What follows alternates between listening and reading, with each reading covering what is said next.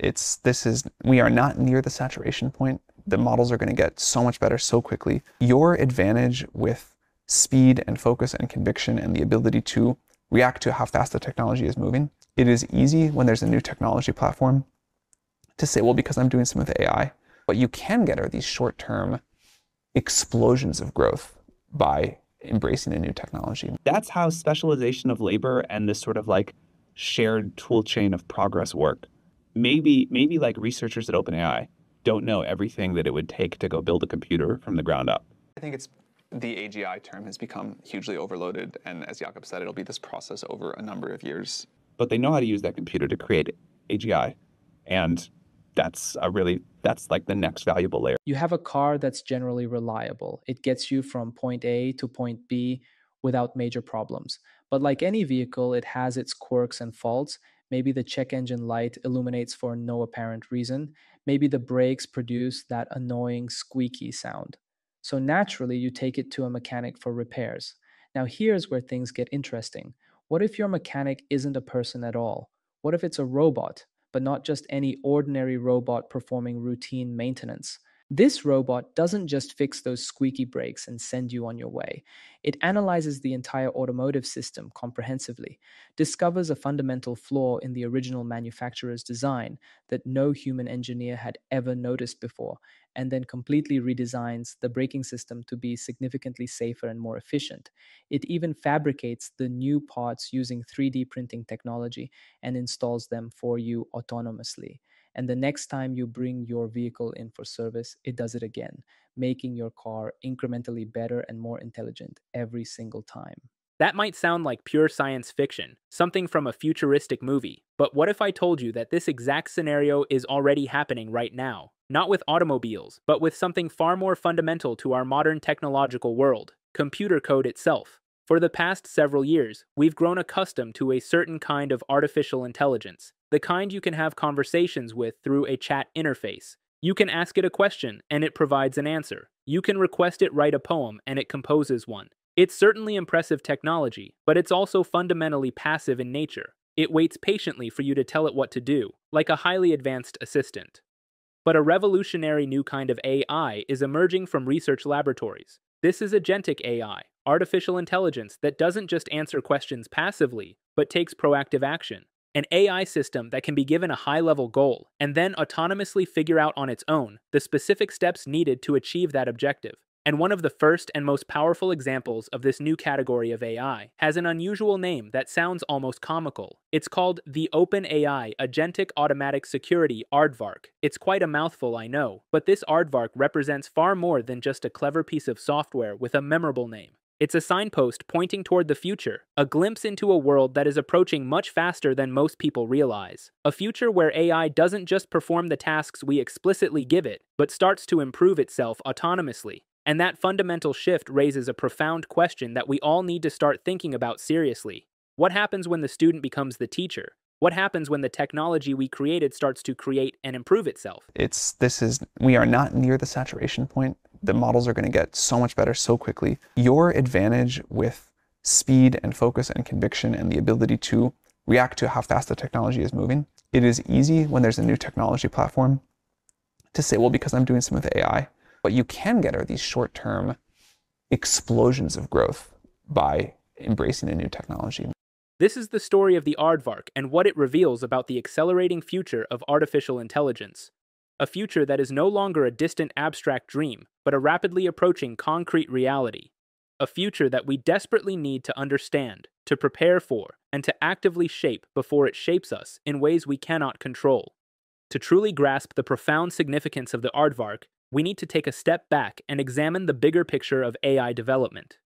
For the past several years, we've been living through what historians will call an AI revolution. But it's been a relatively quiet revolution, one that's been happening mostly in the background of our daily lives. We've witnessed AI systems get progressively better at specific narrow tasks, recognizing faces in photographs, translating between languages with increasing accuracy, even driving cars autonomously. But these have all been examples of what researchers call narrow AI, an artificial intelligence that is exceptionally good at one particular thing, but fundamentally can't do much else outside its specialized domain. And I really kind of sat back in my chair And I was just like, oh man, here it is moment. I felt like I should have been able to do it. I couldn't, and it was really hard, but the AI just did it like that. Yeah. It was a weird feeling. Like with GPT-5, you have something that is incredibly smart in a lot of domains, and it's to solve. Recently, we got gold level performance on the International Math Olympiad. Each of those problems takes about an hour and a half. The breakthrough that brought AI into mainstream consciousness was the development of large language models. Suddenly, we had AI systems that could communicate with us in natural language, could answer our questions comprehensively, and provide coherent and often surprisingly creative responses. We could ask it to compose a sonnet about a toaster, and it would. We could ask it to explain Einstein's theory of relativity in simple terms, and it would. But most people still don't fully understand that this remains passive magic. It was magic that waited patiently for us to cast the first spell, to initiate the interaction. Agentic AI represents the next evolutionary step in this technological progression. It's the fundamental difference between a magical spellbook and a magical apprentice. The spellbook can provide you with the precise incantation for any spell you desire, but you still have to be the one to speak the words and perform the ritual. The apprentice, on the other hand, can be given a high-level goal like, protect the castle, and it will autonomously figure out on its own which spells to cast, when to cast them strategically, and how to combine them creatively to achieve the optimal result.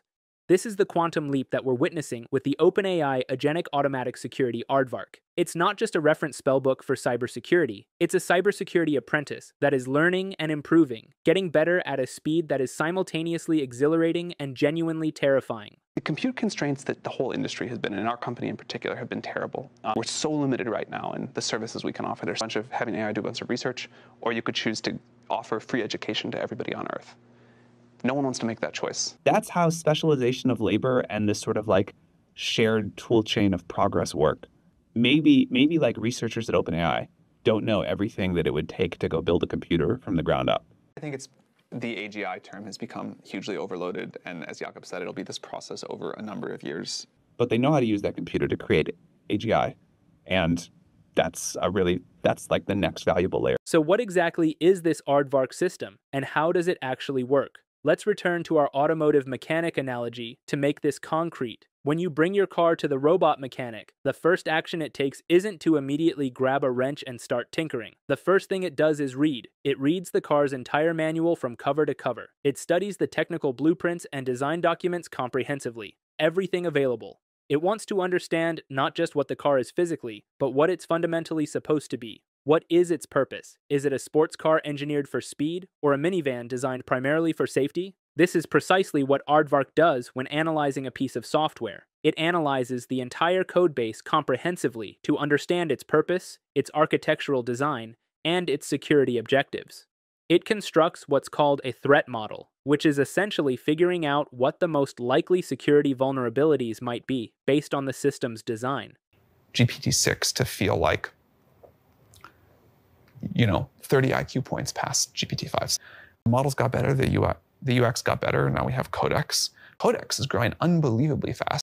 Once our robot mechanic thoroughly understands the vehicle, it can begin systematically looking for problems. And it doesn't just examine the squeaky brakes superficially, it analyzes the entire maintenance history of the car, every repair that's ever been performed, every component that's ever been replaced. This is exactly what Aardvark does when it scans a codebase. It examines all the past changes, all the new code that's been added recently, and it hunts systematically for vulnerabilities. It's like a detective meticulously looking for clues that a crime has been committed or is about to be committed. When our robot mechanic identifies a potential problem, it doesn't just inform you about it vaguely, it shows you precisely. It highlights the exact component that's causing the problem and explains in clear, simple terms what's wrong and why it matters. Aardvark does the same thing with code. It annotates the software, leaving detailed notes for the human developers to read, explaining the vulnerabilities it has discovered. But here's where things get genuinely interesting. Our robot mechanic doesn't just take its own word for the diagnosis. It wants to be absolutely certain, so it creates a perfect digital simulation of your car, a virtual twin. And in that simulation, it actively tries to break the car. It attempts to make the brakes fail. It tries to make the engine overheat. It's systematically testing the vulnerability to determine if it's a real threat or a false positive. This is what Aardvark does in its sandboxed environment. It creates a safe, completely isolated copy of the software, and then tries to exploit the vulnerabilities it has found. It's like a crash test for code, a controlled experiment to validate hypotheses. And finally, once our robot mechanic has found a problem, explained it clearly, and proven that it's real through testing, it does one more remarkable thing. It fixes it. It designs a new, better component and provides you with the blueprint so you can manufacture it.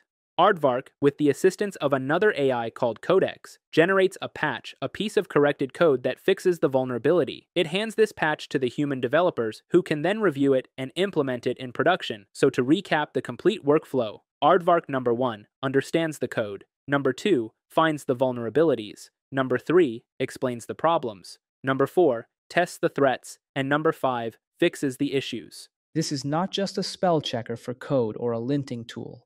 This is an autonomous security researcher.